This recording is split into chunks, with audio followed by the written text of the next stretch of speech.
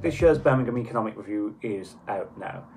The review provides an in-depth exploration of the economy of England's second city and a high-quality resource for informing research, policy and investment decisions.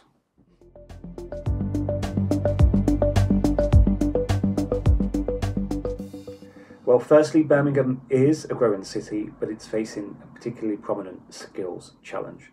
The city has performed well in the last year with increases in gross value added per capita, and it is the second best performing city in the UK outside of London for foreign direct investment. Its central location is a real plus, and it means it is within 4 hours of 90% of UK businesses and consumers. However, as mentioned, it has a low skills base, with nearly 12.9% of the working population having no qualifications.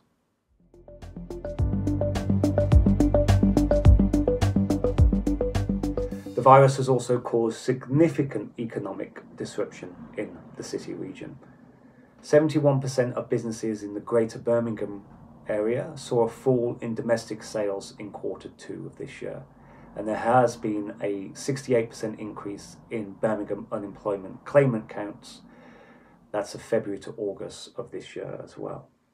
There's no question that we face really troubling times ahead, but our hope at City-REDI is that through thorough and in-depth research we can try to mitigate some of the worst effects of COVID-19 and this crisis, and bounce back as a city region, and bounce back better and bounce back stronger. We hope the Birmingham Economic Review will provide the knowledge and insight to help businesses and people in the city move forwards into a brighter and more hopeful future. So please download a copy today.